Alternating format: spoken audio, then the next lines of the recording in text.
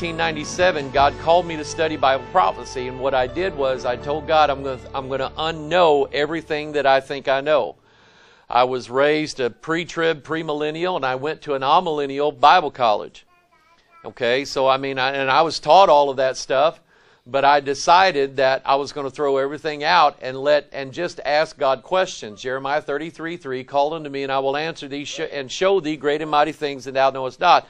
So if I told God, I already know this part, let's move on to the next, I'm not going anywhere. And so God made me forget everything that I ever learned. And I'm glad that I did that, and I encourage you to do that. So, I mean, I may say some things that you may not agree with today, you might agree with tomorrow, or I might say some things that you may not agree with and never agree with. Jason's your pastor, he's your overseer, he watches over your soul. And you just go to him and say, Pastor, I follow you, and that's what I want you to do. So I'm just here. I have a help ministry. I'm here to help. Did you bring a Bible? Amen. All right, get it out. Let's see. Amen. King James. And the New King James is not the King James. Turn to 2 Peter chapter 2. I've got my fingers in about a half a dozen. If I had 12 fingers, I'd be having them in 12 spots in the Bible. But here's what drives me. Okay, here's what provokes me. 2 Peter chapter 2, verse 1, there were false prophets also among the people, even as there shall be. So he said there were false prophets. There's a key right there for you. Study the Old Testament. Study what Jesus dealt with. Because Solomon said, the thing that hath been is the thing that shall be. Our guide to what's coming down the road is right here in your hand. And I mean, they asked me the question yesterday, how much of the Bible is prophecy? I said, Genesis to Revelation. It is a sure word of prophecy. Once God taught me Bible typology, it opened up everything for me. And I believe, and you ask me a question about some passage in the Scripture, I'm going to give you an example out of the Bible. Us pastors, we like to use examples when we teach and preach. And sometimes they're out of our own experience, sometimes they're out of somebody else we know, but the only inspired examples from God Himself are given to us in the Scripture. So with every doctrine in the Bible, I guarantee you there is a picture of it in your Bible where God gives you a clear example of what it looks like. The first time I encountered that was I was learning typology. I was learning the language. And it dawned on me that Goliath was 6 cubits tall. There's a number. And his spearhead weighed 600 shekels of iron. There's another number. His brother had 6 fingers, and on each hand, 6 toes on each foot. And David said, thy servant slew both the lion and the bear, and this uncircumcised Philistine shall be as them. And I went, the beast is a lion and a bear in Revelation 13. And I went, Goliath is the beast. He's the Antichrist. Because the beast in Revelation 13 has a deadly wound in his head. Where did David hit Goliath? Right where the mark is going to go, right in the forehead. And so I went, there's my first lesson in typology right there. David is Christ. He's the shepherd. He's the king. In fact, Ezekiel 37 calls Jesus David. Calls him that by name. And he's the son of David. So I started learning typology, and I started learning the pictures and the shadows that God drew in the Bible. So when he said there were false prophets, go study all these false prophets in the Bible. Go study what they did and what they said, and then how they were dealt with. Did Saul see Samuel from the witch of Endor? Nope. I used to think it, and I don't anymore. He was a God that ascended up out of the earth. That was a familiar spirit, and he is a picture of the false prophet who rose up out of the earth. Okay? God turned him over to that, and Saul represents probably about 80% of the churches in this area, if not more. God has taken His Spirit out of those churches, and an evil spirit has gone in those places, but they think it's God. They think it's Jesus, but it's not. So, there's your lesson there. Look at verse many shall follow. Verse 2, many shall follow their pernicious ways, by reason of whom the way of truth shall be evil spoken of. That means they'll speak bad about the King James Bible. They'll say they'll say we use all the translations here. Do you use King James? No, we don't use that one. And they'll talk it down. They'll speak evil of it. Turn to let's see here, where have I got my finger here? Turn to 2 Thessalonians 2. 2 Thessalonians 2. Verse 1, now we beseech you, brethren, by the coming of our Lord Jesus Christ and by our gathering together unto him, that to be not soon shaken. The Bible talks about a shaking coming. Revelation chapter 6, he's going to shake both the heavens and the earth. And so I think the language, see, one of the things that really turned me on to the King James was it has a consistent language structure that you can use. If you see a stone somewhere in the Bible, study that stone. Look what did David use to bring Goliath down? Stones. And Christ is a stone of stumbling and a rock of offense to them that be disobedient at the word. And so there's a shaking coming. That you be not soon shaken in mind, or be troubled, neither by spirit, nor by word, nor by letter, as from us, as that the day of Christ is at hand. Let no man deceive you by any Christian bookstore. Let no man deceive you by Christian radios, networks. I'll tell you what Noah Hutchings told me. Noah Hutchings was the man who led Southwest Radio Church down in Oklahoma City. Godly man. I loved him to death. And he actually, I didn't tell everybody this, he offered me his job before he died. And I turned it down. But he told me, he said, Michael, he said, we used to be on 150 radio stations across America. And he said, we were seeing souls saved and everything like that. And he said, what happened was all these big Christian radio companies started buying out these locally owned AM Christian radio stations where they had local pastors feeding local congregations and local people and local music groups. And he said what's happened is these big conglomerates like Bott Radio and Crawford Broadcasting, they get in, they buy all of these stations up, and then they put their guys on, and it's just like the papacy. They're leading everybody from the top down. So all the cities around America are not hearing local pastors. They're hearing the hirelings that are coming out of these big stations. Okay? That is exactly what's going on. Same way in the publishing companies. Same way in the denominations. I was raised in a denomination. I can't say that was wrong. I mean, that's where God put me. But when I saw what was going on, and as they began to move away from these godly hymns that we sing, when I had to listen to a preacher at the youth camp that I was saved at when I was 9 years old, preach 5 sermons to teenagers and not one time quoted a verse out of the Bible. When I had to listen to that, and my kids had to listen to that, I said, I'll never come back. And I had to leave the land of my nativity just to follow God. So we had to come out. Okay? So that's exactly what's going on everywhere. For that day shall not come except there come a what? Think of things. Tell me, let me get some feedback. Think of things in the Bible that fell. Judas fell. After he was cursed is anyone who hangs on a tree. And finally, his body rotted and fell. Somebody else that fell. Eli. Yes, he did. He fell which direction? Dun, dun, dun. These guys in these churches hit people on the head. What direction they go? In the Masonic Lodge, when you're a candidate and you're in the 3rd degree, they're giving you the 3rd degree. That's where that comes from. You play the part of a character by the name of Hiram Abiff. But Hiram Abiff is not the Hiram Abiff of the Bible. Hiram Abiff is somebody else. And Hiram Abiff receives a wound in his head and he falls backwards. And then the master mason will reach down with the grip of the lion's paw. Do you know what David said when he was talking to Saul? He said, God saved me from the grip of the lion's paw. Who's the lion? It ain't Jesus. Okay? And they raised that man back from the dead with the strong grip of the lion's paw, and he now is resurrected, and he believes that he gets to stand before the great architect of the universe with his mason's apron on, and God's going to accept him into heaven because of his good deeds.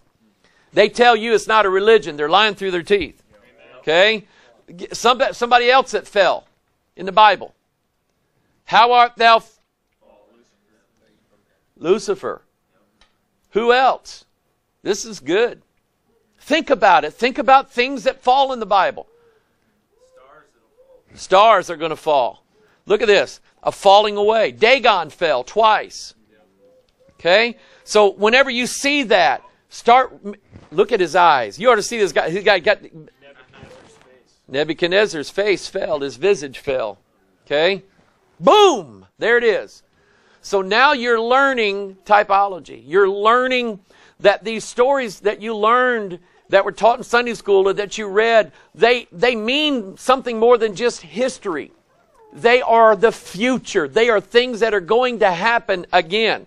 The falling away first, and that man of sin be revealed.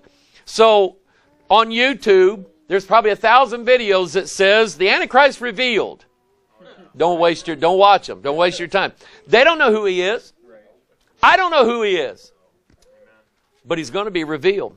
The son of perdition, who opposeth and exalteth himself above all that is called God. Well, we know the Holy Ghost is God.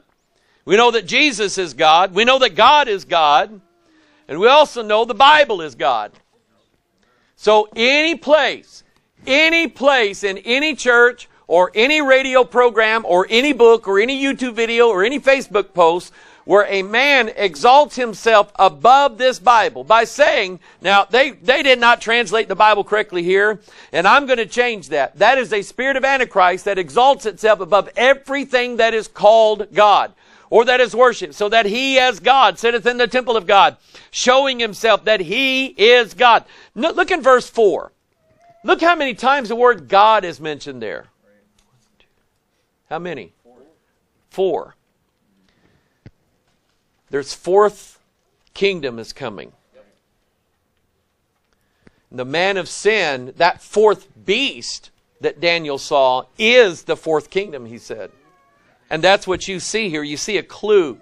Paul said 4 times exactly where he talked about 2 Corinthians 11, another gospel, Galatians 1, another gospel, Galatians 1, any other gospel, any other gospel. 4 times in your Bible, a different gospel is referenced.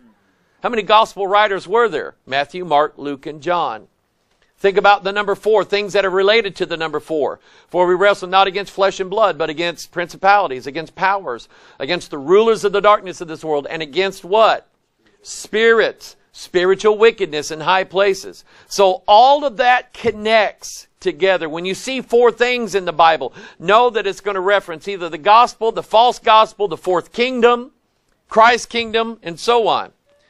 I'll give you this. How many blood types are there? You could have guessed 4, because I've been talking about the number 4, right? A, B, AB. Yeah, and in Minnesota it's O.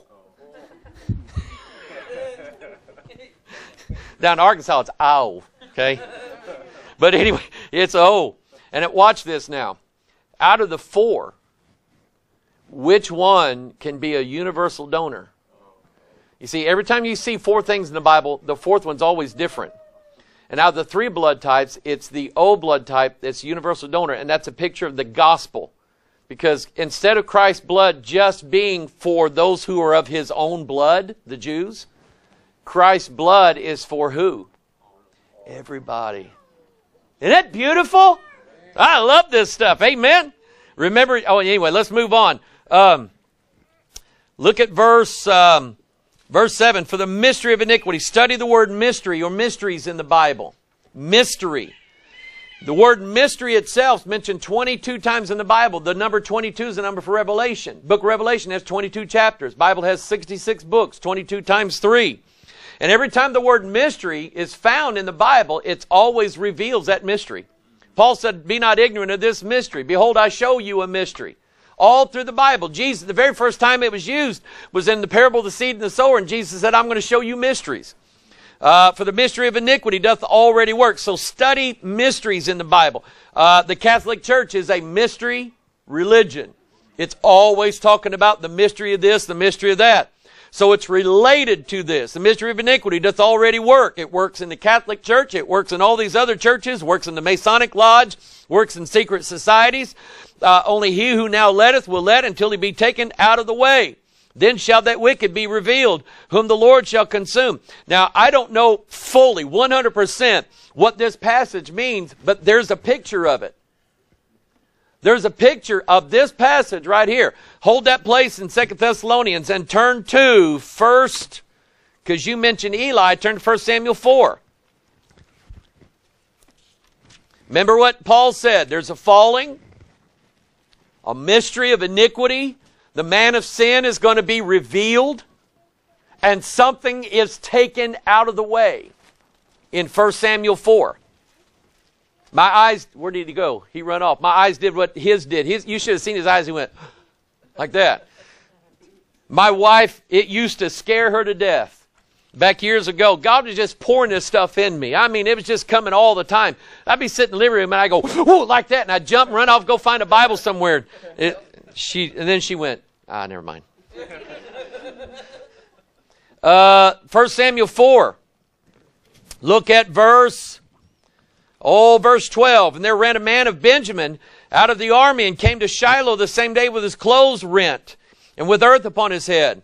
When he came, lo, Eli sat upon a seat by the wayside watching, for his heart trembled for the ark of God. What is the ark of God? What is it?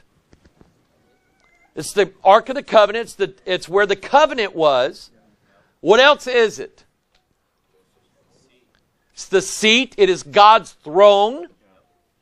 It is His mercy seat. Remember what happened to Saul?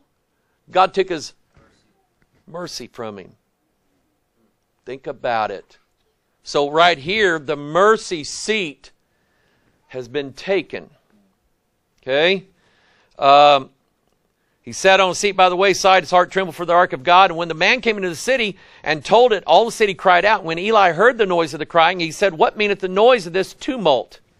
The man came in hastily and told Eli. And Eli was 90 and 8 years old, and his eyes were dim. What is 98? That's 49 times 2. That's 7 times, that's a multiple of 7. And his eyes were dim that he could not see. He's blind. And the man said unto Eli, I am he that came out of the army, and I fled today out of the army. And he said, what is there done, my son? The messenger answered and said, Israel's fled before the Philistines. Philistines are a type, a shadow, a picture. They're always the enemy. Always. They are never the friends. They're the enemy. They represent, I think, the devil's kingdom, fourth kingdom, the world. You can just make so many applications out of this.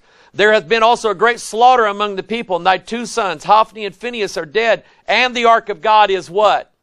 Boom. It's been taken.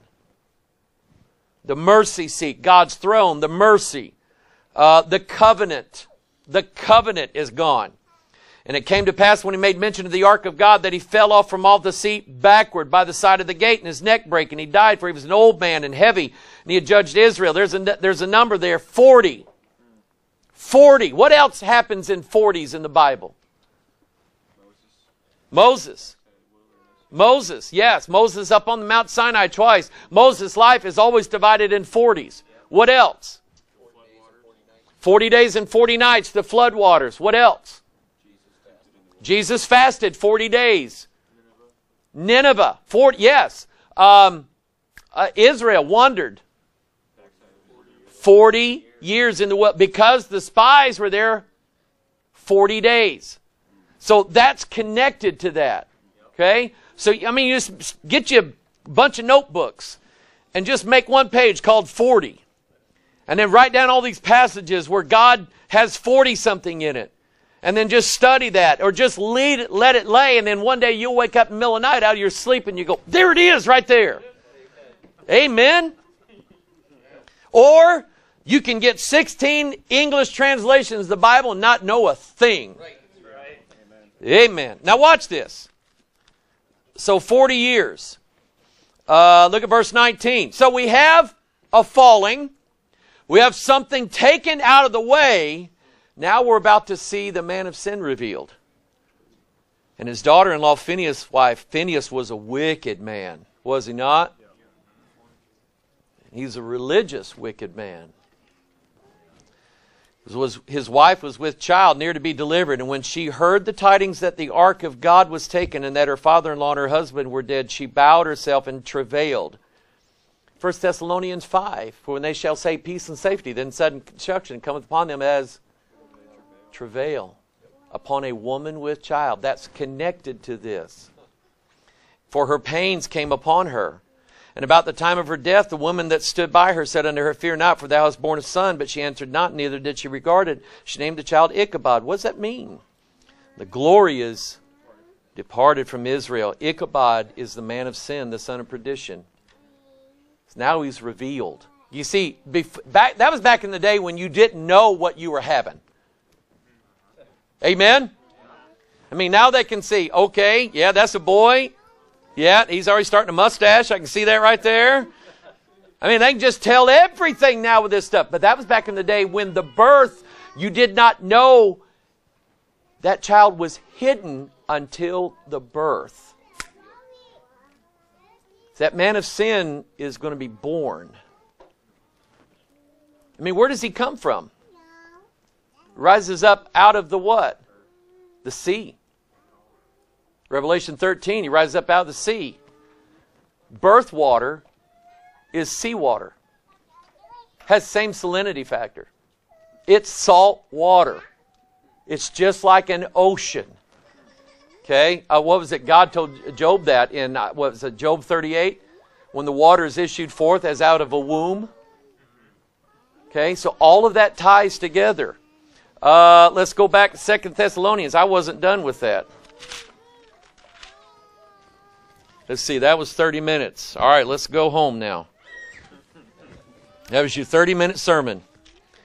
And then shall that wicked be revealed, and the Lord shall consume with the spirit of his mouth. And what is it that comes out of the Lord's mouth? The sword, which is what? Okay, you want to get rid of an antichrist somewhere? Get the Bible out. Amen. Amen. Shall destroy with the brightness of his coming. Why? Darkness hates the light. How do you overcome darkness? Turn the light on. That's how you overcome darkness. You have dark areas in your mind. There are things that you don't know. There are areas. I've learned this. You know, I was raised in church all my life, but there was things I wasn't sure about. So, I mean, some things I know. Some things I know are right. Some things I know are wrong. And there's always gray areas.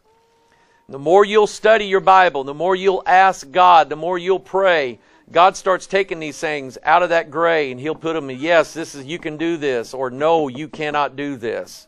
Okay? It's always with the light. The light will show you that.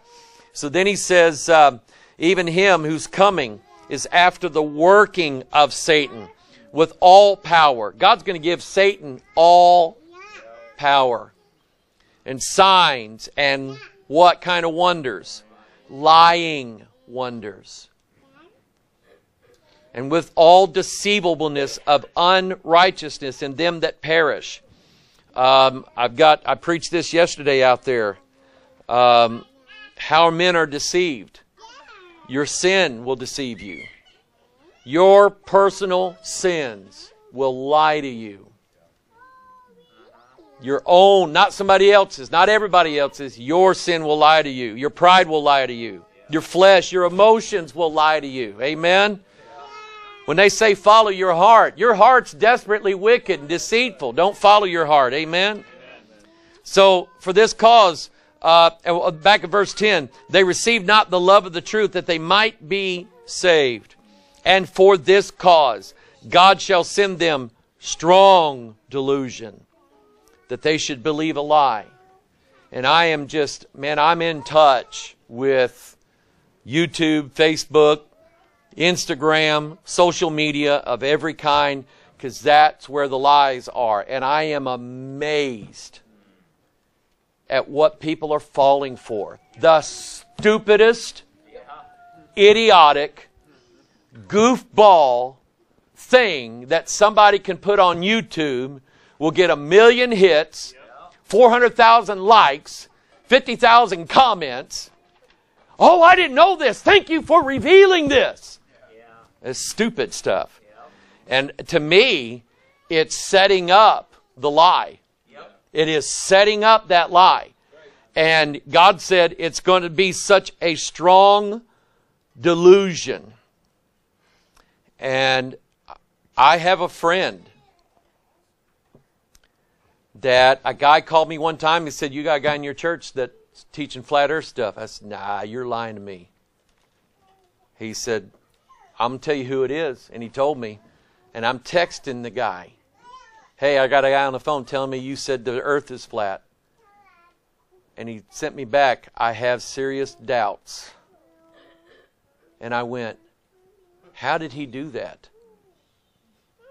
How did this man, I mean, I know he believes the Bible. He was a scientist. Critical thinker. And I watched some of his videos and I'm going, do you not see your own errors? So I started asking God, how can people, rational, logical, thinking people, how can they be turned over to something so goofy? Is the earth being... I sent him a picture. 1946, when we invaded Germany, we took Hitler's V-2 rockets, brought them over, took the top off, took the bombs out of them, and some scientists stuck some cameras in there and fired them off.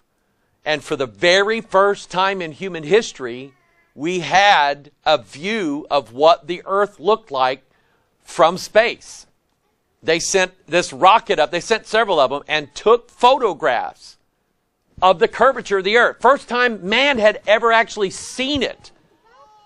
And I sent him that picture and I said, is this real or not? I gave him the background, told him what it was. I mean, there was no Photoshop back then. You can trace the line of where this photograph come from. And he said, well, that's not evidence. I'm going, it is too. It's part of the scientific process called observation. You observe things, and it's just like being there yourself. And he would not submit that photograph that he was looking at was true. And I said, God, where does that come from?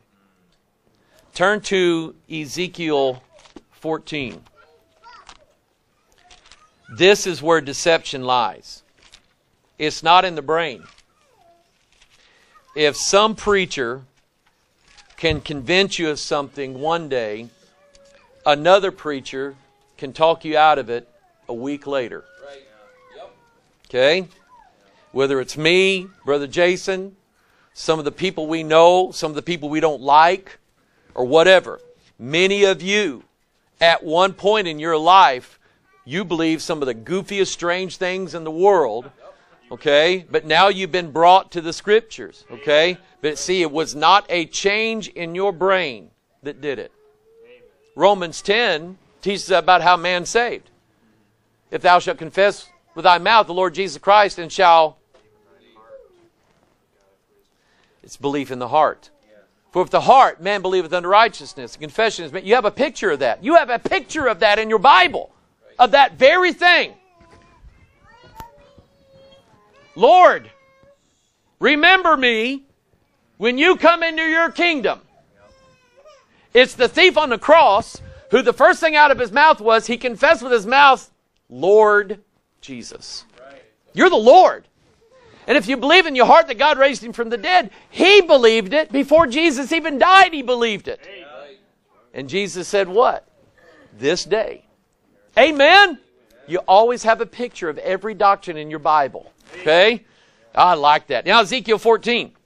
Then came certain of the elders of Israel unto me and sat before me. And the word of the Lord is Jesus. The word of the Lord is the Holy Spirit. The word of the Lord is the Bible.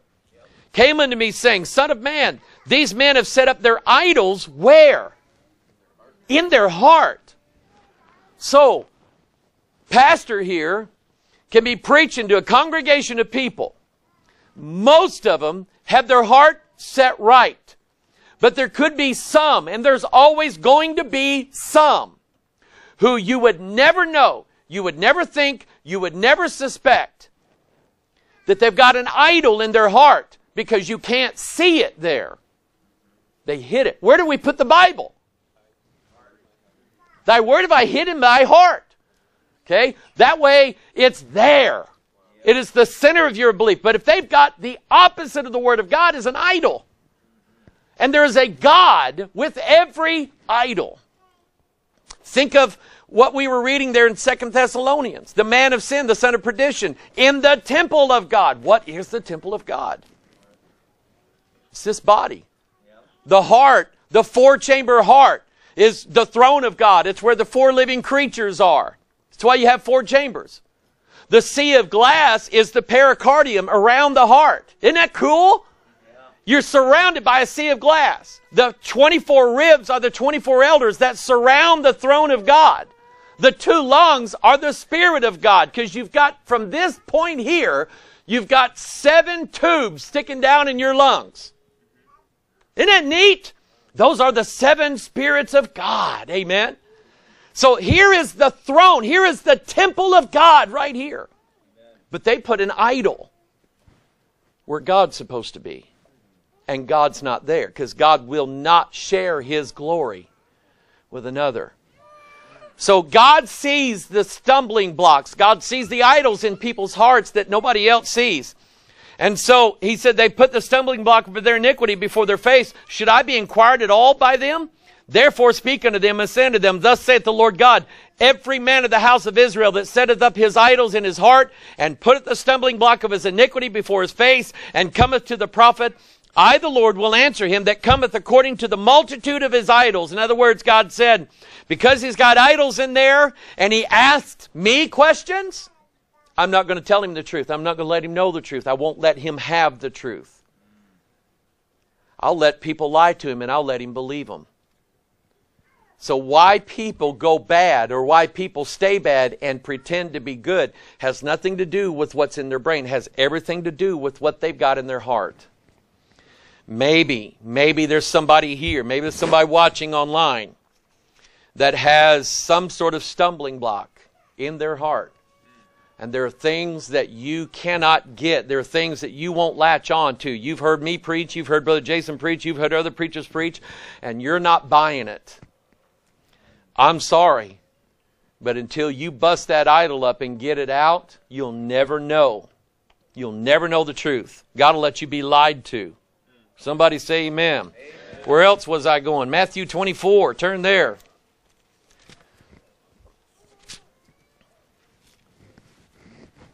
Take a look at that screen.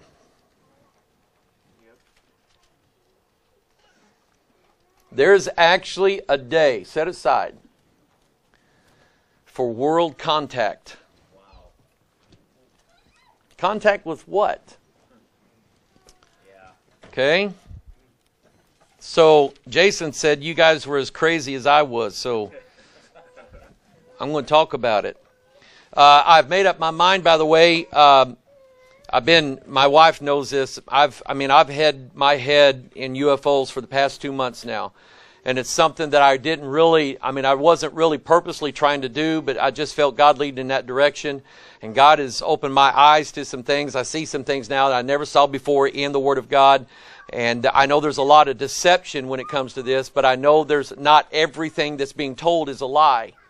And because I can see it now in the Scriptures, I feel compelled, but I also feel at liberty to share it with people. You start talking about ETs and UFOs, and that puts you out on the fringe, and that's a bunch of garbage and things like that. But I've got a theory. My theory is that every atheist in the world is about to become a believer in the supernatural. I'm there. I am there, okay? Because the gods are coming down. They're coming up, and they're coming down. Think about this. Jesus said, as it was, and that He said that in Matthew 24. He said in verse 37, but as the days of Noah were, so shall the coming of the Son of Man be. Think about where the waters came. In the days of Noah. Where'd they come from? Fountains of the deep. They came up from out of the earth, and then they... Okay, so we know two things are going to happen in the book of Revelation. Revelation 9, a star falls from heaven. Stars are angels. And they're going to open up the pit. That star's been given the key. He didn't steal it. It was given to him. God wants this to happen. God is unleashing hell on earth. So he opens up the key, and out of the heart of the earth, out of the depths of the earth, these devils come out. And they're androgynous. They're transgendered. They have a face of a man, hair of a woman. Think about it. Think about what happened in the 60s. All of a sudden, men changed.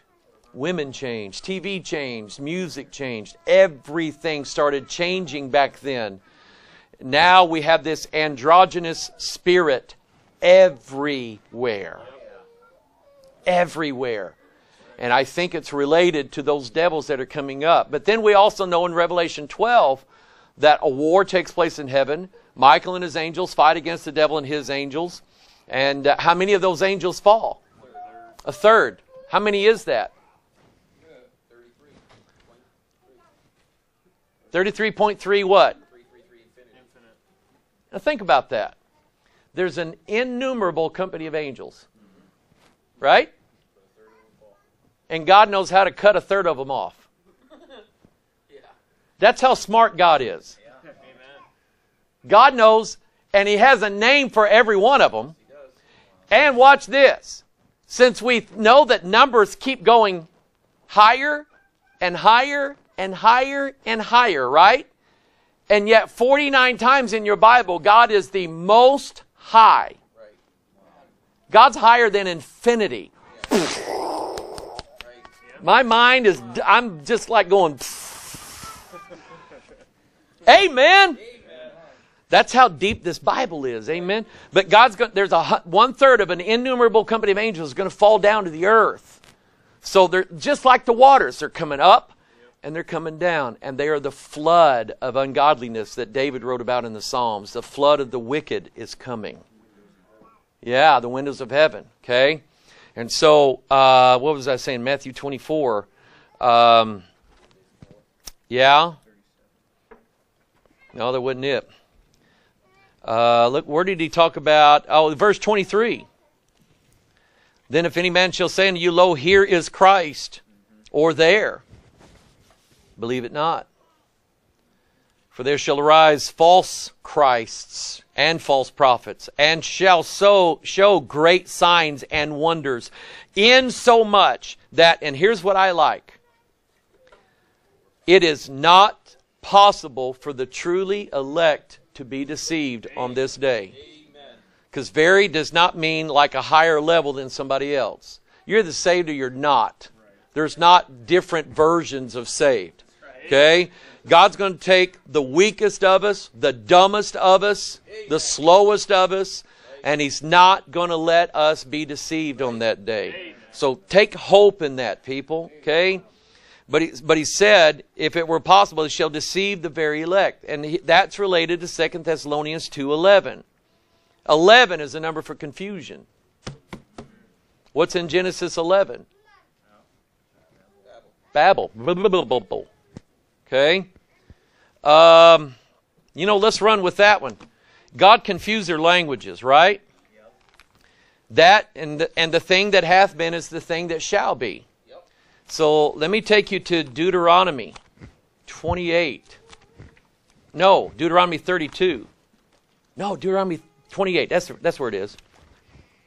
Deuteronomy 28. A man by the name of John Dee was an advisor, I think, to Queen, one of the queens, can't remember which one. It was before King James. But anyway, John Dee was working with another guy, and they were scrying. They had a scrying bowl or a gazing bowl.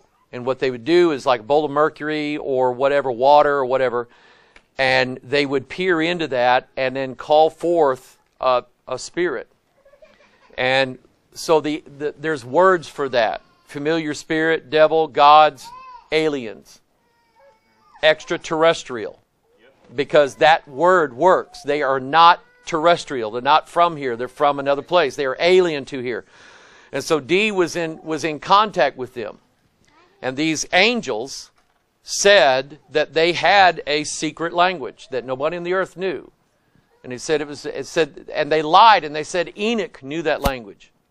And Enoch was able to do things that nobody else could do. They said Adam knew that language. And that's how Adam could call forth anything that he wanted. He could create things with the words of his mouth. You'll hear that same doctrine out of the charismatics with their tongues talking.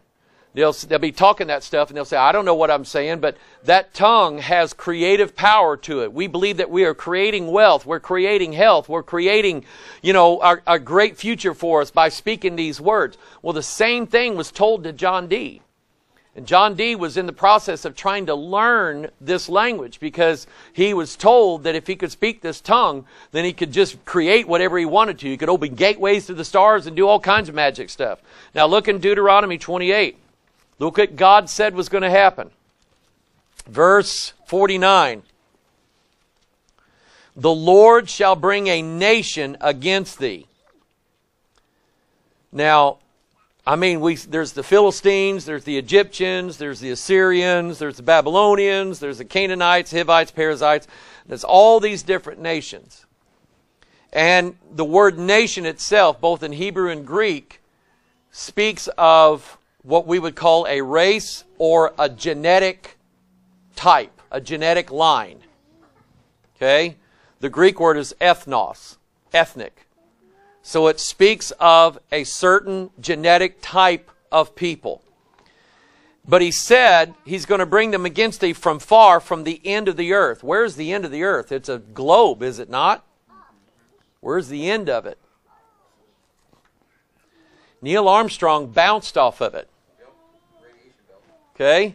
There is at the very top of the atmosphere, I forgot what the line is called. They actually have a name for it. No, it's not the Van Allen belt. But Armstrong used to be a test pilot, and he was piloting one of these rocket planes, and he got up above that line, and all of a sudden his stick won't work. He cannot move, he cannot control that plane because that plane is controlled with air, and he doesn't have any. And he keeps going and going. So he tries to come down, and he bounces off the top, the end of the earth. Fortunately, he had rockets on the wings of that thing, and he tilted it sideways and sliced himself back into the atmosphere and was able to land that plane safely.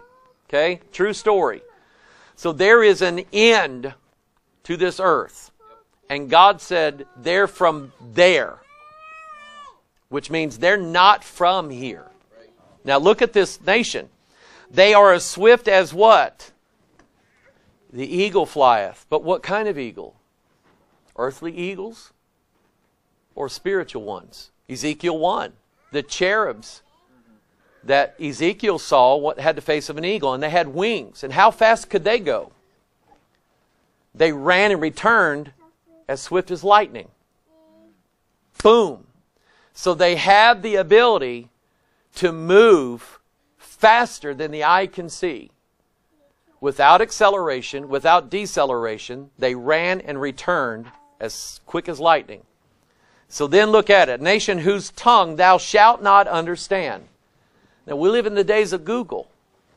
Show me a language that nobody can understand. Everybody in this world understands somebody else's language. So they're not talking about somebody down here. They speak a language. So I'm going to tell you, if you don't mind, you throw me out tomorrow if you want, I'll go home. Or I'll just hang around till my plane ticket leaves. But credible reports of contact or sightings of extraterrestrial vehicles with symbols that to this day nobody's deciphered them. Nobody knows what they say. Nobody can understand the language. So I don't think these people are from here. Okay? A nation of fierce countenance. Have you seen totem poles? Who's on there? but they have a fierce countenance. Alligators have fierce countenance. You don't see a happy, smiling, friendly alligator, right? Dolphins will not hurt you. They have a smiley face, but alligators will eat you up, okay? So think, and reptiles, dragons, the Chinese, the Asian dragons, they all have a fierce countenance. Okay, I think this is connected to that. Which shall not regard the person of the old, nor show favor to the young. Credible reports. You ever heard of cattle mutilations? Real things. Look at verse 51. What shall they do? Eat the fruit of thy cattle. There's several places in the scriptures where they're always going for the cattle. Now, I don't understand that. This is where I'm studying right now. So I think some really weird things are already happening, and they will continue to happen. Okay? Let's see here if I can get... I'm going to play this just for a little bit. And this is just a video clip of... the new term for it is UAP. Unknown Aerial Phenomenon. Okay? This goes back to... I actually saw one of these stereoscopic viewers that they used to have back 100 years ago. One of the first photographs of a UFO shows up. A guy took a picture of the clouds for one of these stereoscopic viewers, and there is a UFO in that cloud.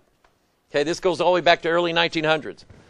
Photographs have been taken. Kenneth Arnold was the guy that said he saw them skip across the air like saucers across the lake. So that's where they got the term flying saucers. But he actually didn't see saucer-shaped discs. He saw sort of like, they were kind of like half-circle things that were flying. And what he was doing was he was flying around Mount Rainier because a week before that, an airplane had disappeared. Kenneth Arnold he sold firefighting equipment and he had his own plane.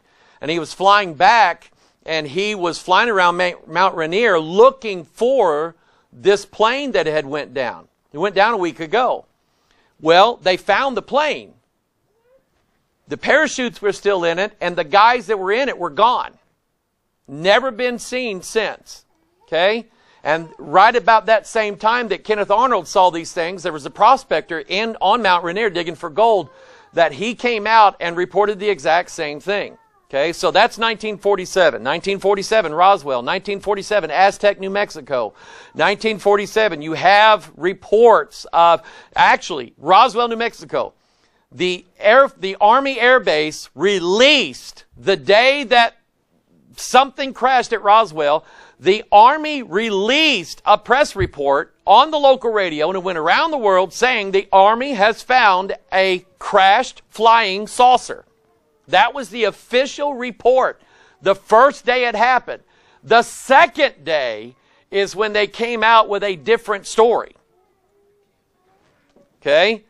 Cover this up. Now, I am currently reading a book by a colonel, United States Army, that he is giving his detailed eyewitness account of what he saw from Roswell.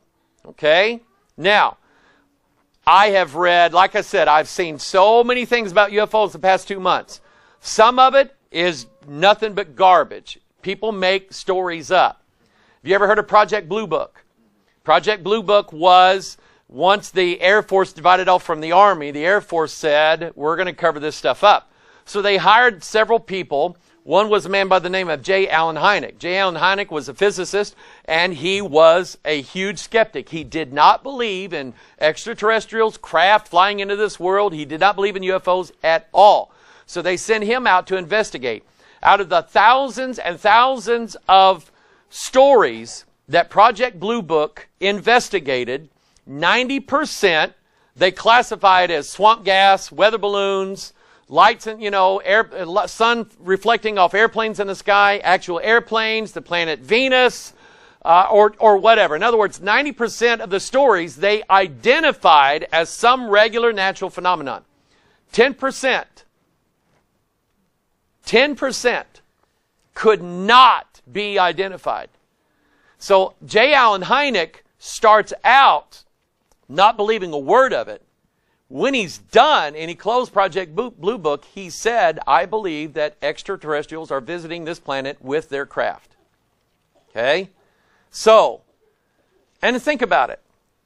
Out of all the UFO accounts that come in the last 10 years, how many of them actually have to be true in order for us to be able to have to answer something according to Scripture? Something, just one. Something's going on in this world. Now, we are Bible believers. The Bible is the key to everything. It has all of the mysteries unlocked in this book for us. We have but to search the Scriptures. Ask God to show us answers, because we know that deception is coming. We know it's already here. And this world is going to be deceived. But I believe there's still people out there who need to be saved and are going to be saved. Who are they turning to for answers right now? They're turning to YouTube. Your pastor said something a while ago. It made a lot of sense. A lot of the doctrines that people are following now from online people, these guys are not even pastors. They're just idiots with a camera. And they spout off their stupidity about God, and God is this, and God is a woman, and the Holy Ghost is blah, blah, blah. Jesus is not God. And they spout off all this stuff, and people believe it. We're supposed to be the light. Amen? So, it takes all kinds. Not everybody has to know this. Not everybody has to be studying UFOs. Not everybody I believe in Bigfoot. I've never seen one, but I met a guy. He was a businessman, and he told me, looked me in the eye and told me that he had a buddy that was a greenskeeper at a golf course down in Fort Worth. At the time he told me this, I did not think there was any Bigfoot down in Fort Worth. When that show Finding Bigfoot came out, they went to Fort Worth, Dallas area because there was accounts of Bigfoot sightings down there, and I went. So this guy told me, he said, we would go fishing in those lakes there at this golf course. He said in the middle of the night when nobody was out there golfing. And he said, I was supposed to meet my buddy out there one night. And he said, parked my car and was walking across the greens. And he said, I could see my buddy out there at the pond fishing. And he said, I entered a clearing and this thing was standing watching my buddy fish. And he said, this thing had his back to me like this. And he said, when he sensed me there, he turned around and went right in my eyes. And he went. The thing walked off. He wasn't lying to me. What are these things? People see humanoid, winged creatures everywhere. Are they nuts? Some of them, yes. Are they drunk? Some of them, yes. Look in Ezekiel chapter 1. We believe in angels. Right. Do we believe that angels can at times be seen? Yes. Be careful to entertain strangers. Amen? For you may be entertaining angels unawares. We have a story that happened at our church one time. A guy came walking up. We're right on the intersection of Highway 55 coming up from Mississippi.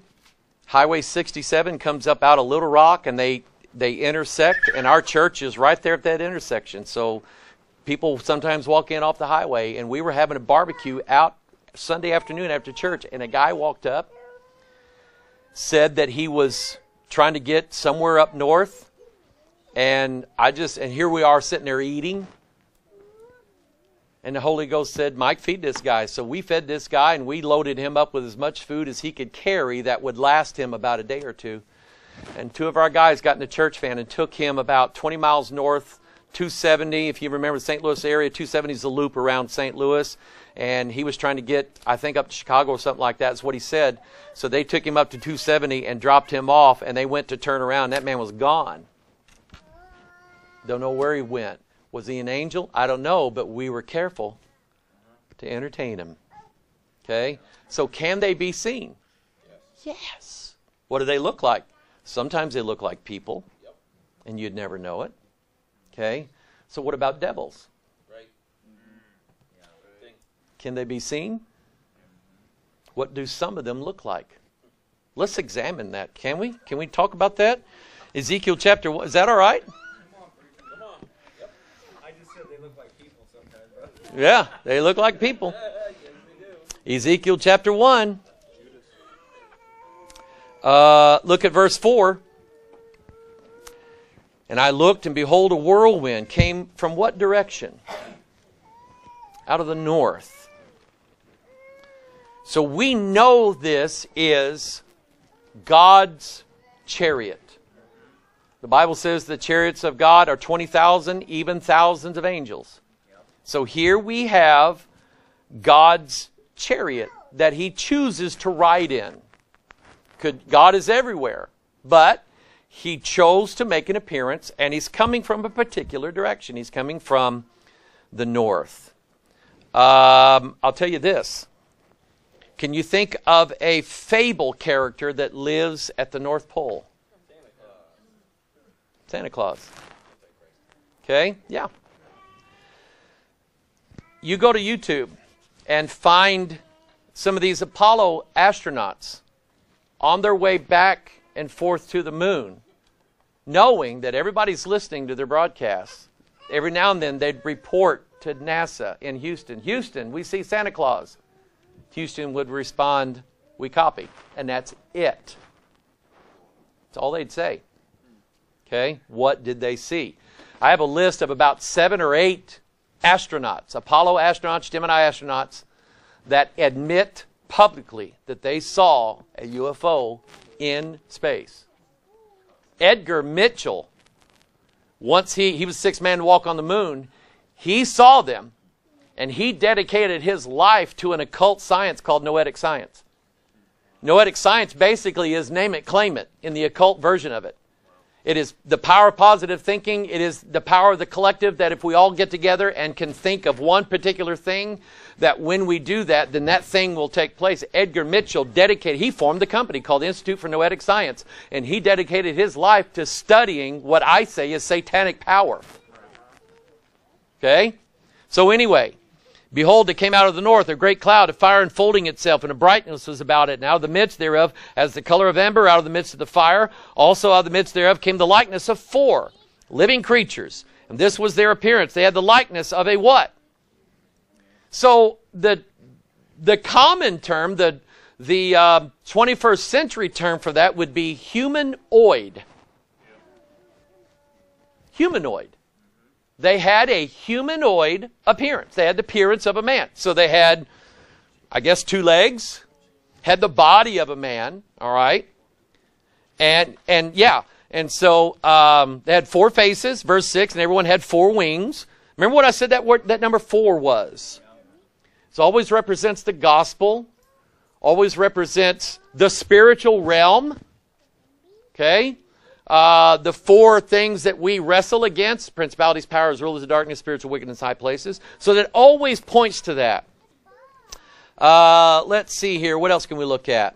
Look at, in verse 12, and they went every one straight forward. Whither the Spirit was to go, they went. And they turned not when they went. As for the likeness of the living creatures, their appearance was like the burning coals of fire and like the appearance of lamps. What do people see when they see those strange things up in the air? Lamps and lights and amber color orbs. I could show you picture after picture after picture and video after video of people seeing amber colored orbs up in the sky. And notice here, it says, it went up and down among the living creatures, and the fire was bright, and out of the fire went forth lightning, and the living creatures ran and returned as the appearance of a flash of lightning, meaning that they had the ability to move in such a fast way, but their movement was not like our movement. Our movement is, if we want to go 60 miles an hour, we must accelerate to 60 miles an hour. And if we want to stop, we must decelerate down to stop. They don't have to do that. Yeah, they break the laws of this 3-dimensional world at will. All right? Verse 15, now as I beheld the living creatures, behold, one wheel upon the earth by the living creatures with his four faces. The appearance of the wheels and their work was like unto the color of a beryl, which is similar to amber. And they four had one likeness, and their appearance and their work was as it were a wheel in the middle of a wheel. Have you ever seen the planet Saturn? Because look at verse 18. As for their rings, just like Saturn. Saturn, I think, is a wheel in a wheel. And think about it. What are these things up in the heavens? Are they just big rocks? I believe the Bible tells us they are angels. Now, I can't explain the physics of it. I can't explain anything beyond that. But remember, the Bible is always our anchor. You take what you can learn from this world, but you must have the Bible as the foundation of what you think about it. Okay? Because I promise you, 1/3 of every star in the creation is coming down to this earth. Okay? God's going to do it. And then notice, whithersoever the Spirit was to go, they went. Thither was their spirit to go. And the wheels were lifted up over against them. For the spirit of the living creature was in the wheels. So, this is what's interesting. In Ezekiel sees this, and he calls the things living creatures. Do you know what? John saw the same thing in Revelation 4. Do you know what he called them? Beasts. So take that phrase that I just read. The spirit of the living creature was in the wheels. Spirit of the beast was in the wheels. Eric Van Daniken, one of the first books I ever read when I was in school, I read Bigfoot, UFO, Loch Ness Monster books, mysteries. Who's with me? All right. I got my peeps here, all right? Yeah. I wanted to know. But I grew up in church, and so I knew that God had to have something to do with it. Okay? And so the first science project I ever did was I built a display with a UFO in it. 7th grade, okay? That was me. My wife didn't know this when I married her, so. She hears me watching some of these documentaries, and she's going, "You're not getting into weird stuff, are you?" And I went, "Honey, I've been there all my life." Okay? You see, I like my wife because she's the other half of my brain. Because I would go way out there. And she would say, "Honey, come back." So I come back. Amen. Verse 22, and the likeness of the firmament upon the heads of the living creature was as the color of the terrible crystal stretched forth above their heads. So here's these 4 living creatures, and they have wheels. And then they have a platform, a crystal platform on their heads. And then in verse 26, the likeness of a throne, and then a man on it. And I believe that man is Jesus Christ. Okay? This was the living chariot of God. It wasn't just a piece of material. It was alive. It had a spirit in it. Now, look at this. I read this verse a while ago. The chariots of God are 20,000, even thousands of angels. Okay, so God's chariot is an angelic being. It's alive. Think about this. Back in the old days, the princes and the dukes and the earls and the rich people and the kings, they were too good to touch the ground when they went outside. So they had the word. You know what the word for that is? Sedan. I learned that. They called those sedans. That's where your car. The word car came from the word chariot. Okay? So, here is Moses' version of it. Because everything that's in heaven has a shadow here on this earth. Paul said that in Hebrews. Okay? Which were a shadow of heavenly things. Okay? So God has a throne that looks like this. And there are 2 cherubs that overshadow that. And 4 living creatures carried around. Because Moses had to see what God had in heaven so he could build the one in earth. So the 4 living creatures are the 4 Levite priests. Now I'll give you some doctrine with this. This was how it had to be carried. Right? God said it that way. Do you remember what David did? He put it on a cart. Remember how many guys are carrying this? Matthew, Mark, Luke, and John. Because that is the mercy seat. The atonement is based upon that ark, right? The blood of atonement sprinkled on that ark. Telling you, there is one way only to be saved. One way only. So when David wants to bring God's mercy seat to Jerusalem, he does it another way. And what happened? Uzzah died. It was called Perez Uzzah because of the breach of Uzzah. The ark had to sit there until David got his heart right with God. So I like this. The second time the ark came to David, it came on 4 Levite priests, and they took steps, and they stopped, and they blew a trumpet, and the people shouted.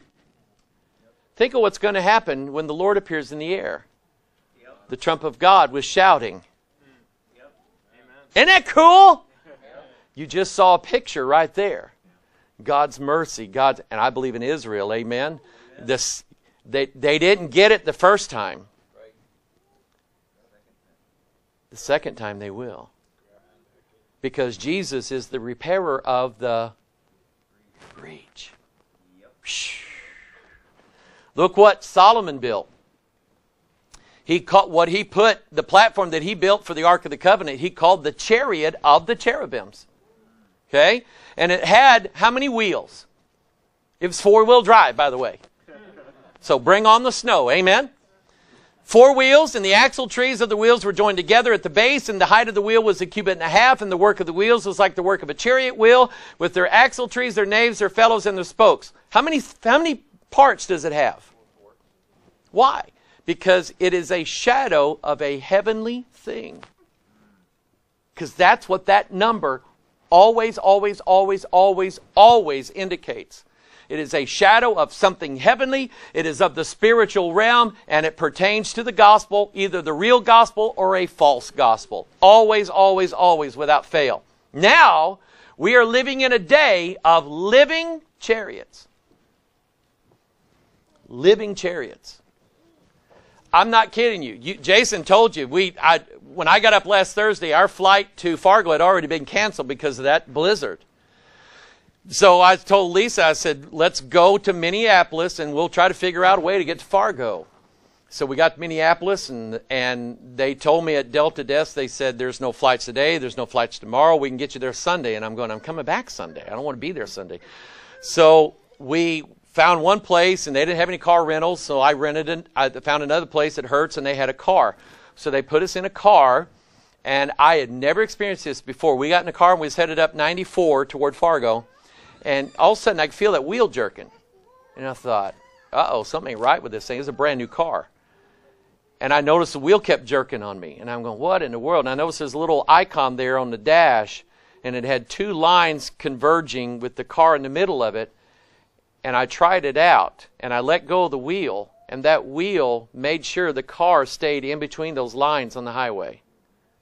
It was a smart car. It was driver assist. Okay, lane keeping. My insurance agent told me several years ago that he attended a meeting of agents and they said, we have got to figure out who's responsible for when these smart cars wreck. Because if you're the driver, you're not the driver. The car's the driver. So if the car gets into a wreck, who's paying for it? The driver's not at fault. He wasn't driving. So should the insurance company cover the driver or cover the car? Because the car then, if the car gets in a crash, if it's the car's fault, what part of the car was it? Was it the mechanical part of the car or the software part of the car? If the software failed, then it's the software company that owes the money. If it's, I mean, this is stuff we've never had to deal with in society. Now we have to deal with it because we are going to, in the future, get into a vehicle and not even say where we're going. Have you not gotten a notification from your phone when you got in your car after work where your phone told you it was 18 minutes to your house? Because there's a database of you and every habit you have. And AI is learning you to be your servant for now. But it will be your God in the future. You believe me? And that's where we are. We are all, see, the technology from the heavens is showing up here on the earth. I'm telling you it is. Okay? I got proof of it. I'll get to it here in a little bit. Let me tell you this story. This is real stuff. This is not drunk people in a trailer park. We saw a hazy light. Okay? Zimbabwe, 1994. There's a documentary coming out this year. By the way, I am told, and I could show you the video. The Pentagon ran a program called ATIP. Okay? Advanced Aerial Threat Identification Program. They spent $22 million. They are admitting, for the first time in history, the Pentagon is admitting that there are unknown aerial vehicles in this world. And the $22 million that was spent, a guy named Lou Elizondo was head of that program. He's a good guy. He's a patriot. He's a military guy. I like him. But what he was doing was he wasn't going out and asking the average Joe what they saw in the air. He was talking to our military guys, guys on ships, guys who fly aircraft for our military. He was getting what they were seeing. And tangible technology that did not originate on this planet, they have it. It's been admitted by the Pentagon. Okay? So Lou Elizondo has said that this year, 2019, something is going to be made public. They already made public. They sent to the New York Times. New York Times is not known for their UFO stories. That's the National Enquirer. New York Times ran a story a couple years ago from information released by the Pentagon of 3 videos of the USS Nimitz, which is an aircraft carrier, and they followed and captured on their video cameras, their forward-looking infrared radar, what they called, one of them was the gimbal, the other one they called the tic-tac, because that's what it looked like.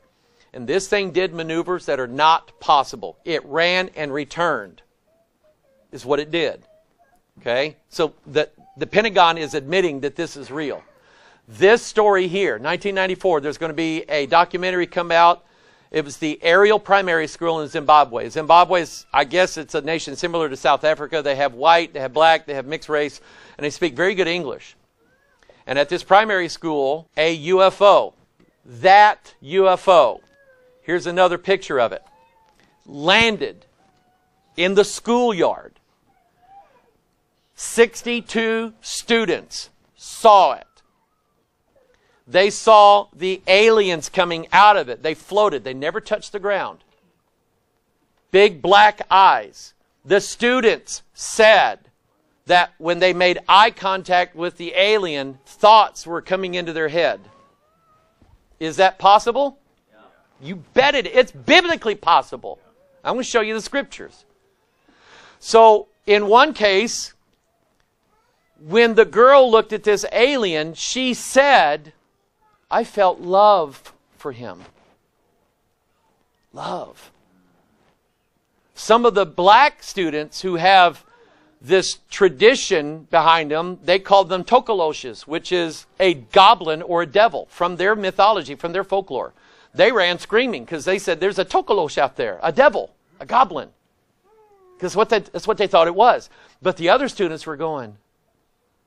And the thoughts they were getting was, you're not taking good care of the planet. That is not the only case where the aliens have told the humans, you're not treating this planet well, and we're going to intervene. The very first alien contact movie was in the 50s, The Day the Earth Stood Still. And Klaatu, the alien, comes out and says, we've been monitoring this planet. You have nuclear capability. We feel we need to step in and shut this planet down because you're a threat to the rest of us. I'm telling you. And see, that's New Age stuff, isn't it? That's Mystery Babylonian Gaia worship stuff, where the humans should not have dominion over this earth like God gave us. It's all contrary to the Scriptures. So a Harvard psychiatrist named John Mack went out there and interviewed these students because he said, I'm going to find out if they're lying or not. That was his specialty. And he interviewed these kids, and here's what he said. He said, I was quite convinced that this was something genuinely mysterious and real, and that I needed to think about, if this is real, then what does this mean? In other words, he knew they saw something. And he said, I can't just say it's mass hysteria, they're all making it up. These kids were not lying to him. And he said, now I have to think about what I think about the universe. And I'm telling you, there isn't going to be an atheist in this world on this day. They're all going to believe it. Who heard of the Phoenix Lights? March 13, 1997. The governor of Arizona saw it. Started making phone calls. Okay? He wanted to know what it was. And you know what he did about it? 2 days later, he had a news conference, and he brought out one of his staff dressed in an alien suit, and he said, I found the culprit. He made light of it. My guess is he was told, shut your mouth. Okay? That happened. The local news station in St. Louis ran a 30-minute documentary because the police, there's an Edwards Air Force Base is out in this area. They called them. They said, we don't have anything in the air. This thing moved around, never made a sound. I have a friend who is a commercial air pilot. I asked him, have you ever seen anything? He said, no, but I know a guy. And he said, I know a guy who knows a guy who did. And he directed me to this video. You can find it if you YouTube Aguadilla UFO. Aguadilla is in Puerto Rico. Our Customs and Border Agents helicopter spotted this thing flying over their airport. This thing had invaded United States airspace. So they captured it on video. The thing went out over the ocean. It split into two. Now there's two of them. And then it just disappeared. In front of your eyes. If you pull up the video, that's exactly what you'll see. I think in 2004, the Chilean and the Ecuador government decided to release everything that they had on UFOs. Videos, pictures, eyewitness accounts. They decided to disclose what they had seen. This happened, the Chilean Air Force, this is video. This thing started spewing out stuff. This is infrared camera. So the black indicates heat. Nobody knows what it was. This was what was released by the Pentagon. Again, they spent $22 million researching this stuff. Here's Lou Elizondo. He was the director of ATIP. And he gave a talk, and he said, here's what we're looking into from the Pentagon. We want to know how they're able to lift. We want to know what propels them. We want to know how they're controlled. We want to know what power generation they use. We want to know, I'm going to give you the term spatial temporal translation. Do you know what that means? Everything in our world is based upon two fundamental laws, time and space. We move through space through time. These discs, these phenomenon, have the ability to move and break the time-space barrier. There was one encounter where they scrambled some jets over the North Atlantic. They chased these things. All of a sudden, 3 seconds later, they were 400 miles away. Other jets were being scrambled. Okay? This real stuff. And see, what happens is our government, and there are companies now and groups who don't see these encounters as, this is bad, we need to defend planet Earth. They see this as an opportunity to advance humanity. According to, he said, in 2009, specific elements of the Department of Defense resist the effort based on philosophical differences. The fact that the phenomena is real is not denied. That's from our government. A man by the name of Tom DeLonge. Does anybody know who that is? Okay. Back in the day, right? That guy's nasty, isn't he? He's a Freemason. Do you know that? Tom DeLonge is a Freemason. He was the lead singer of Blink 182. Nasty, nasty. Don't Google their lyrics. And I guarantee you somebody's going, Google their lyrics. I told you not to. This guy, I mean, he's a businessman. He owns a clothing company. He's got a new group called Angels to Airwaves. And the symbol for Angels to Airwaves is the square and the compass of masonry. Okay? And masonry. I'll talk about masonry this week. Masonry is all about the heavens joining with the earth. Okay? But anyway, he started a company called To the Stars Academy. He hired Lou Elizondo. He's hired to work for him. Top heads of development for Lockheed Martin Skunk Works, top CIA guys, top Department of Defense guys. They work for him because they have what they call tangibles. They have material and equipment from UAPs. And they are working on the physics, the science of how we as humans, because what they want is, these are some of the guys he has working for him. What they want is, they want to advance mankind. These people say, we are polluting the environment, we're hurting the atmosphere, the big oil companies run everything, and they control the banks, and they control all the governments, and we actually know that the ETs have power sources that if they give them to us, we would no longer need electricity, coal, gas, oil, we would need nothing. So they are working, look what they're saying, to the stars. What are the stars? All of these groups. See, that used to be Shirley MacLaine stuff. That used to be Woodstock stuff. But now, the top people in science, government, economics, everything are working toward and advancing the day. They are saying to E.T., come down and save our planet. Yep. Real stuff. Is that even biblical? Obadiah chapter 1, though thou exalt thyself as what? The eagle. Think about what the cherub looked like in Ezekiel 1. What did it look like? The eagle is a spirit. Though thou exalt thyself as the eagle, and though thou set thy nest among the stars, thence will I bring thee down, saith the Lord. What was the Apollo 11 patch? An eagle with a branch putting it on the moon. What do eagles do with branches in their... They build nest. The eagle has landed. That's the first thing he said. Okay?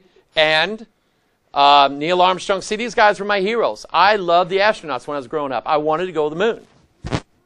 One of these days, I'll own the moon. Amen? It'll be ours. Amen? We're going to judge angels. Amen. So, Armstrong and Aldrin, after they landed in the Eagle, this is public record. They didn't broadcast it because, if you remember, Apollo 10, when it ran around the moon, Gene Cernan, who was on there, he was going to say something phenomenal to planet Earth when he came around the moon, okay? And what he decided to do was read Genesis 1. He said, in the beginning, God created the heaven and the earth. And the earth was, he was reading from the King James. He was quoting Genesis 1 to planet Earth as a symbol. Well, Madalyn Murray O'Hara threw a fit. Because here is a government entity promoting religion. So when Armstrong and Aldrin landed on the moon, both of these guys are Freemasons. So they turned the mic off and they held communion on the moon as Freemasons. Public record. Okay? So, though thou exalt thyself as the eagle, and though thou set thy nest among the stars, thence will I bring thee down, saith the Lord. Though they dig into hell, thence shall mine hand take them. And though they climb up to heaven, thence will I bring them down. So I had the flat earth people telling me, oh, Hoggard believes we went to the moon. Hoggard believes we can go into... Because if you believe the flat earth, you have to believe that there is a hard shell candy dome over the flat earth. They actually use the analogy of a snow globe. I'm not kidding you. They say you can't go into space. It's impenetrable. Which is not what the Bible says. Yeah. But God is the one who said that man would do that. So what To the Stars Academy wants, what the Disclosure Project wants, what people in the Pentagon want, what people all over the world want, is the technology given to us by the entities so that we could go to Mars in 4 hours instead of 10 months. To infinity and beyond. Because we have these telescopes now, and they're saying that they're spotting planets all over the galaxy. And they believe that some of those planets must be able, they're in the zone like Earth is, to be able to hold life. So man, I mean, what happened in Genesis 11? Man wants to build to the heavens. God already has that worked out for us. But they don't want to do it God's way. They don't want to do it by the cross. They don't want to recognize that Jesus... And it's like this. They're reaching to the stars and they're reaching short. They could reach to the Creator. Amen. But man doesn't want to do that. So all of this is about... See, they have materials obtained through reports of advanced aerospace vehicles. They're telling you they have the materials in their hands. Where did they get it from? Here's what these groups are working on. Warp drive metrics. That's Star Trek stuff. But they're saying that ET can do that, and ET is going to give us that technology. Beamed energy propulsion. In other words, we could put a base on Mars where there is no electricity and beam electricity to that base on the Mars so the people on Mars have power. Brain-computer interfaces. That's already being worked on. Consciousness. And then genetics. Turn to Daniel chapter 2.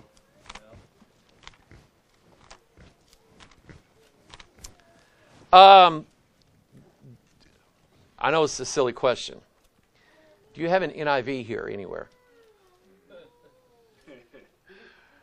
On the Google. I can look. Let me look. Daniel, somebody go to blueletterbible.org on their tablet or the phone or whatever and pull up the NIV and look at Daniel 2 in the NIV. I'm going to show you something. Satan's covering up. He's covering up. He's covering up the plans. So churches don't believe it. They're not looking for it. They're not going to see it. God's people are going to see it. Yeah. So Daniel chapter 2, the fourth, remember what kingdom? The fourth. And to think about what Nebuchadnezzar dreamed of. The first kingdom was gold, but it was at the top. The second king was silver. Now, which is more costly, gold or silver? So it starts out, the rich, starts out the great, and it descends down over time. Silver turns to brass, which turns to iron, which turns to dirt, clay. See how it descends down? The first kingdom is up on top. The second kingdom in the middle. The third. The fourth kingdom is all the way down on the bottom. And the fourth kingdom is a kingdom of opposites. You remember they had the face of the man, the hair of the woman? Yep. Remember what Paul warned us about? What communion hath light with darkness? The floor of the Masonic Lodge is black and white. Light and darkness together. The yin and the yang is light and darkness together. Okay? So it's opposites. In Daniel 2, the fourth kingdom, which is the fourth beast also. The fourth kingdom, verse 40, shall be strong as iron. For as much as iron breaketh in pieces and subdueth all things, and as iron that breaketh all these, shall it break in pieces and bruise. So all, and I'm saying all of the groups out there that I have watched, whose speeches I've listened to, whose documentaries I've watched, whose books I've read, all of the UFO people actually want the UFOs. They want the aliens. They want these gods. They want these ascended masters to come to us and aid us and be part of us. And they think that they're benign. They think that they don't mean us any harm. But your Bible says that they're going to come here and break everything in pieces and subdue it. They're coming to rule over all of mankind. Verse 40, and as the toes of the feet were part of iron and part of clay, so the kingdom shall be partly strong, partly broken. Those are opposites. Who's my welders? Anybody weld? Any welders? You ever tried to weld clay to iron? What's so funny? I'm not a welder, I'm a painter, so it doesn't work. In fact, when you weld, when you get done, you gotta get that slag off of there, don't you? Okay? Because it's no good. It'll weaken it. So, now think about it. He says, let's see here. Verse 41, whereas thou sawest the feet and the toes, part of potter's clay, part of iron, the kingdom shall be divided. There shall be in it the strength of the iron, for as much as thou sawest the iron mixed with miry clay. And as the toes of the feet were part of iron and part of clay, so the kingdom shall be partly strong and partly broken. And whereas thou sawest iron mixed with miry clay, them, the others, those. Genesis 6. And I've got proof. I've got biblical proof that the Genesis 6 sons of God were angels. Right. Bible proof. Amen. God showed it to me a week ago. Whereas thou sawest iron mixed with miry clay, they shall mingle themselves with what? Look right here. The aliens are going to help us with genetics. It's the missing piece. Yeah, evolution. The next phase of evolution. Do angels die? Turn to, turn to 1 Corinthians 15.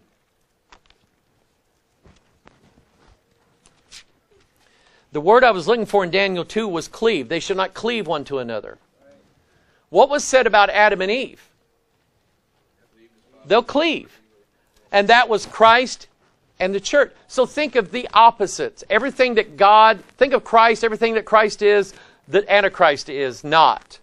So with Christ, He and His bride cleave together. But with the gods, they and their bride do not cleave together.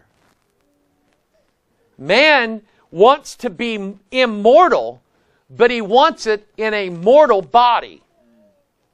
The opposite of us is we are going to gain immortality, but not with a mortal body. Right. Mortality cannot bring immortality.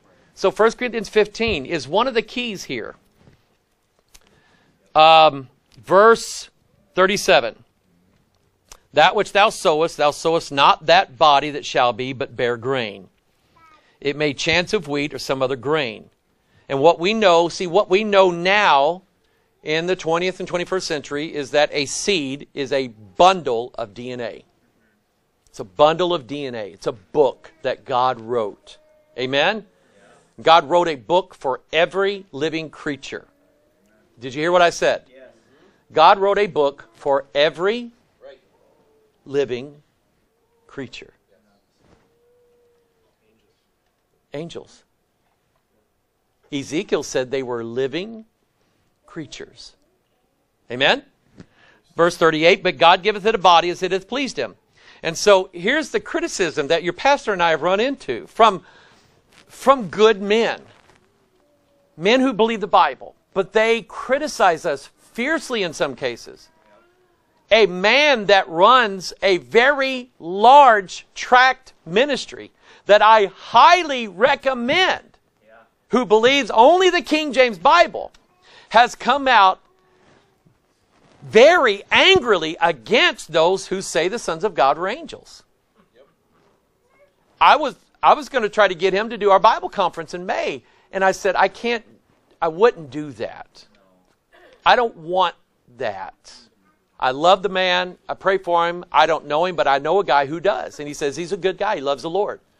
Okay, but he doesn't get it. Okay, he thinks we're all reading the book of Enoch. No. Because they say angels don't have bodies. Genesis 18. Yep. The two angels ate cornbread and beans. Amen. And butter. Southern comfort food. Amen. And a calf. And they had their feet washed. They were tangible. They grabbed Lot and his wife and his two daughters by the hand and led them forth. And the men of Sodom wanted to know them. So your Bible says, verse 38, but God giveth it a body as it pleased him, and to every seed his own body. So if it has a body, it has seed. It has DNA. All flesh is not the same flesh, but there's one kind of flesh of men, another flesh of beasts, another of fishes, and another of birds. Count how many times he said that. 4. Are there spiritual angel men? Are there angel beasts? Are there angel fishes? Yes. Are there angelic birds? Yeah. And then look at verse 40. There are also celestial what? So God said they had bodies. God said they had bodies. And bodies terrestrial. But the glory of the celestial is one, the glory of the terrestrial is another. So there is one glory of the sun, another glory of the moon, another glory of the stars. For one star differeth from another star in glory, so also is the resurrection of the dead. It is sown in corruption, it is raised in incorruption. It is sown in dishonor, it is raised in glory. It is sown in weakness, it is raised in power. This is you, by the way. Sown in corruption, raised in incorruption. Sown in dishonor, raised in glory. Sown in weakness, raised in power. Sown a natural body and raised a spiritual body. 4 things he says here. The patterns keep repeating. When you look for them, you just see them everywhere. It is sown a natural body, is raised a spiritual body. There's a natural body and there is a spiritual body. Look at there. Look at your Bible. So it is written, the first man Adam was made. So then he says in verse, let me turn here. Verse 50, now this I say, brethren, that flesh and blood cannot inherit the kingdom of God, neither doth corruption inherit incorruption. So behold, I showed you a mystery. We shall not all sleep, but we shall all be changed in a moment, in the twinkling of an eye. At what trump? The Donald. No, just kidding. For the trumpet shall sound, and the dead shall be raised incorruptible, and we shall be changed. For this corruptible must put on incorruption, and this mortal must put on immortality. So this body is not, we cannot take this body to heaven. I don't want it. It's giving me nothing but trouble. Okay? So I don't want it. So, but what man has planned is to become a God, but against God. There's Tom DeLonge. There's this Freemason stuff.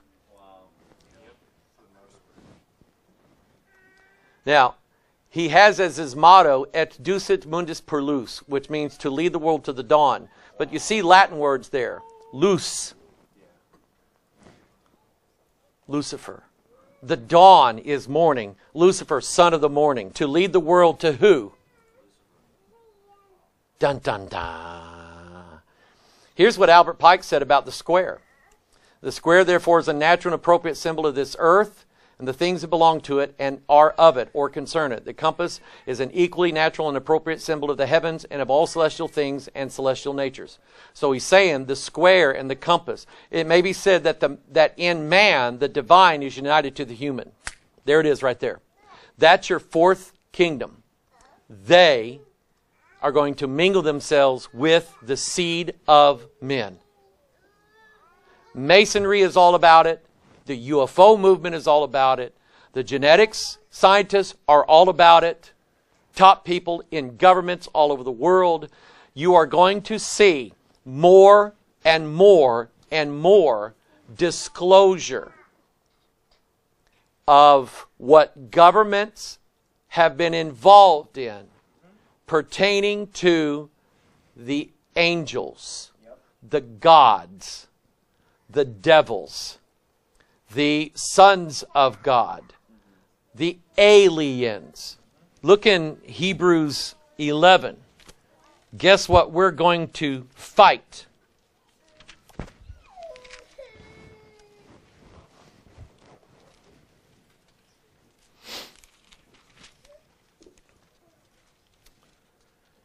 In Hebrews 11. That's our Faith Hall of Fame, right? You have people of faith. They didn't die. They didn't go to heaven by a different gospel. They believed. Amen. Abel believed. Enoch believed. He had faith. Yep. Noah believed. Abraham believed God. They all believed. So now look in verse, let's see here, verse 32. What shall I more say? For the time would fail me to tell of Gideon and Barak and of Samson and of Jephthah, David also and Samuel, and of the prophets, who through faith subdued kingdoms, wrought righteousness, attained promises, stopped the mouths of lions, quenched the violence of fire, escaped the edge of the sword, out of weakness were made strong, waxed valiant in fight, turned to flight the armies of the who? And the literal interpretation of the word angel is they were not born here. I'm not a native of Minnesota. I'm actually not a native of Missouri. I was born in Arkansas. Okay? These Somalians you see running around, they are alien to us in every way. Their language, their dress, their religion, their culture, their character, everything is alien to. How do they think we're going to integrate and get along? It doesn't work out very well.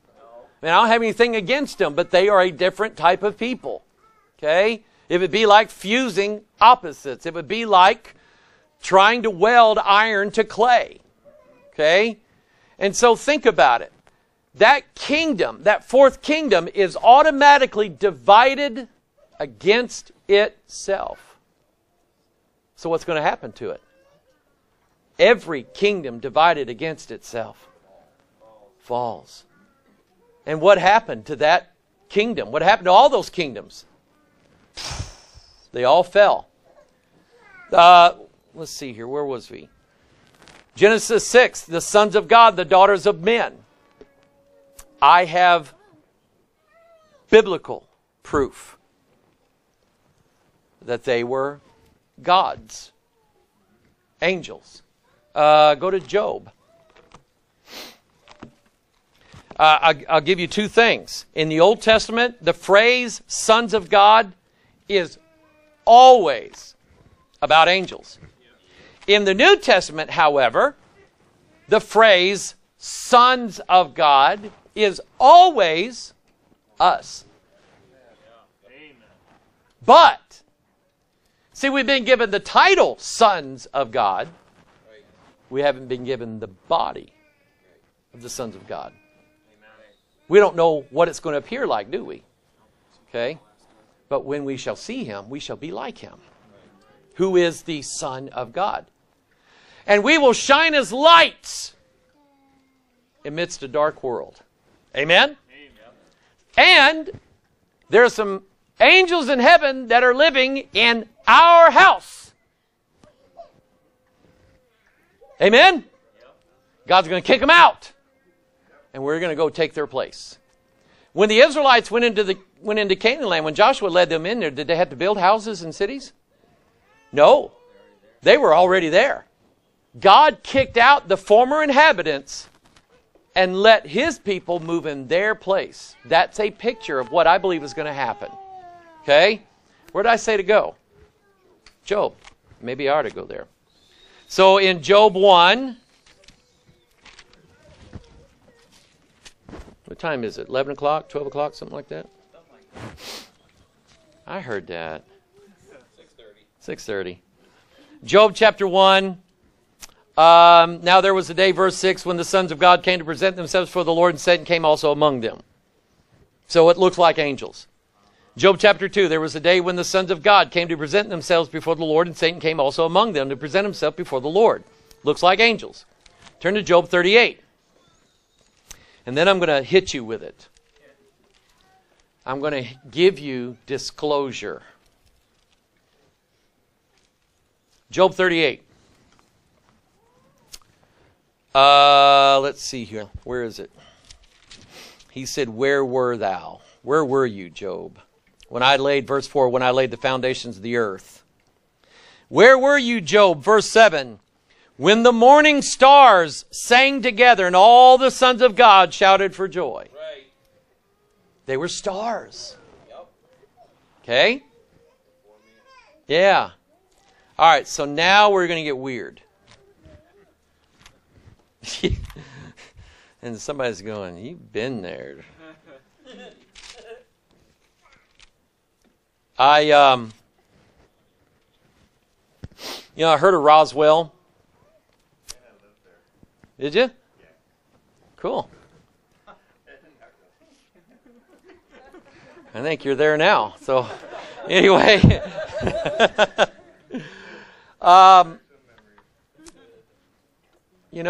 The story was a ship crashed, and then the story was it was a weather balloon. Okay? Colonel Corso was a man who was assigned a post. The story was that they collected up an intact saucer-shaped craft, put it on the back of a truck, and they retrieved alien bodies. General Corso, or Colonel Corso, said that when they stopped over, I think he was stationed in Kansas. I'm just now reading his testimony. But he said that they'd stopped over there, and one of his buddies said, you got to come see this. And he says that night, he said, I saw that creature, the dead body of an extraterrestrial being.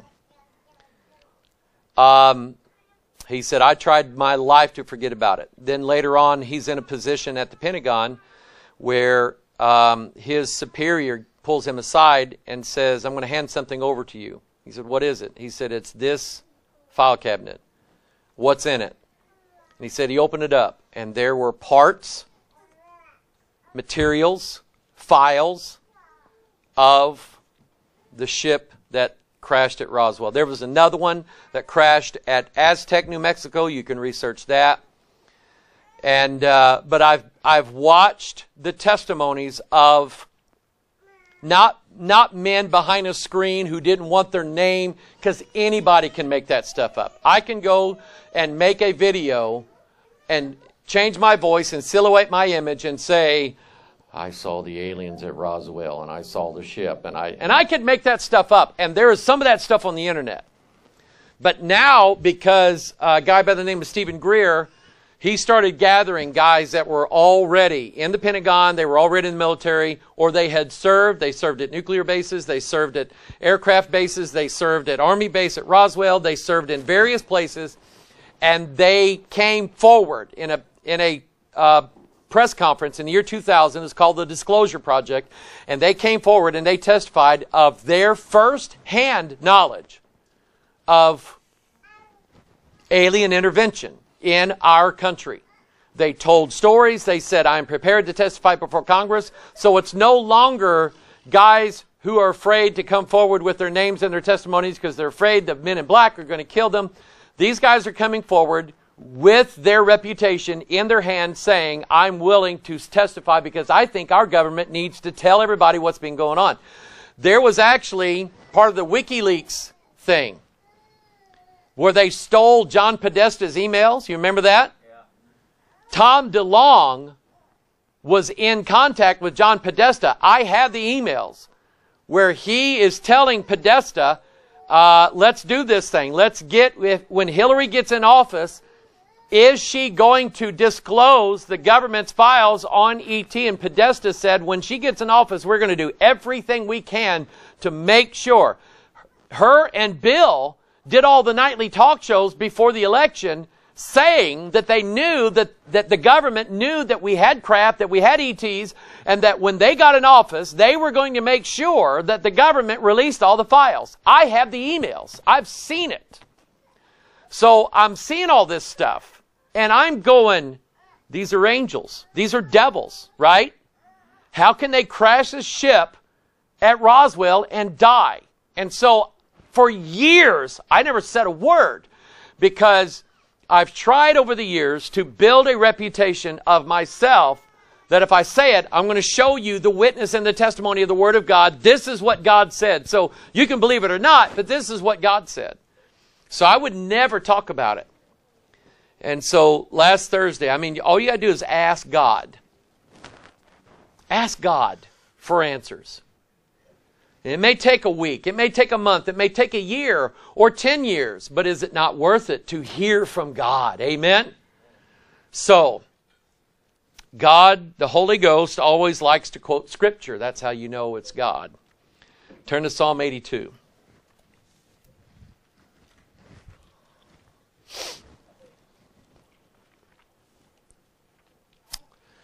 Let's read this chapter. We'll kind of close it out for tonight. But let's close out with a bang, all right? So what I'm telling you is, I believe it now. I believe it. I believe that not only at Roswell, but in Ecuador, Peru, Germany, Great Britain, there have been places where ships have crashed and dead alien bodies. I believe it now. Psalm 82. God standeth in the congregation of who? The mighty. And who are the mighty? He judgeth among the who? The gods. Who are the gods? The angels. The good and the bad. They are immortals. That's what I was trying to say a while ago. Angels don't die. They have immortal bodies. They're meant to live forever. The good and the bad. So that's what makes them gods. He judgeth among the gods. How long will you judge unjustly and accept the persons of the wicked? And that's to man, Selah. Defend the poor and the fatherless. Do justice to the afflicted and needy.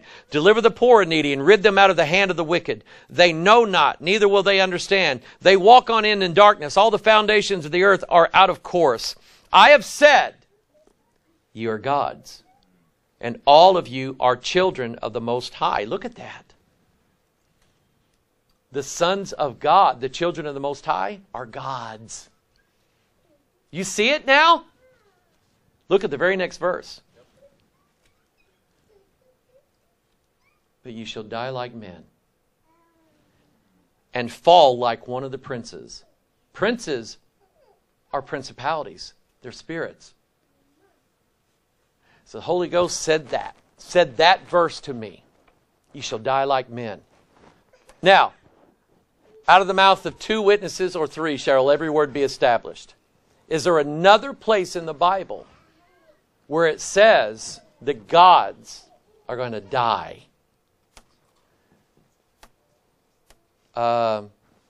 It does, but I don't have it up on the screen. Turn to Isaiah 14. Charge. Isaiah 14, charge. I've read Isaiah 14, 12, 13, and 14 until I was blue in the face. I can quote it from memory. I never read verse 11. Verse 12 is, how art thou fallen from heaven, O Lucifer? Who's Lucifer? He's the devil. Look at verse 11. Thy pomp is brought down to the grave. Where's Lucifer headed to? The grave. Look at verse 15. After he says, I will be like the Most High, yet thou shalt be brought down to hell, to the sides of the pit. Look at verse 16. They that see thee shall narrowly look upon thee, and consider thee, saying, is this the what? Man. The man. Now turn to Ezekiel 38. Charge. We know. No, Ezekiel, what did I say? 38? 28. Ezekiel 28. We know that Ezekiel 28, the prince of Tyrus, is the anointed cherub that covereth. We know that. So look at Ezekiel 28. Look at verse 1 or verse 2. Son of man, say unto the prince of Tyrus, a prince, a principality. Thus saith the Lord God, because thine heart is lifted up, and thou hast said, I am a God, I sit in the seat of God in the midst of the seas. Yet thou art a what? A man, and not God, though thou set thy heart is the heart of God. 3 testimonies now in your Bible that said these gods, these spirits, these angels, Lucifer himself, these gods are gods, they're princes, but God is going to allow them to die like men. They're fallen like princes, he said. So here's what I think happened. Their first estate is in heaven. That's what Jude said. Right. But they left their first estate. They come down here and mingled among men. Yep. God let them fall and die like men. That's what I believe. So, I mean, here's why I'm saying this. I believe there's going to come a time when at some point, I don't know how it's going to happen. Maybe all of a sudden you're going to see something on the moon that shouldn't be there. Or maybe UFOs are going to start popping up and hanging around over cities and countries all over the world. And people's going to go outside and go, I'm seeing a UFO. Or the government's going to start releasing photos, video, dead bodies. Who knows? I don't know how it's going to happen. But I think at some point this world is going to be brought to a day where a strong delusion is going to take place. And I think that strong delusion is related to the gods who are coming down here. Somehow, some way. Okay? God's people are not going to be fooled by it. God's people are not going to be fooled by it. So again, this may be your area where you like to study this and you like to get into this, or you may be like my wife and there are other issues that she wants to deal with from Scriptures. And I'm all for that. God doesn't make us all alike. But I think God, even from the weakest of us, is not going to let us fall for that strong delusion.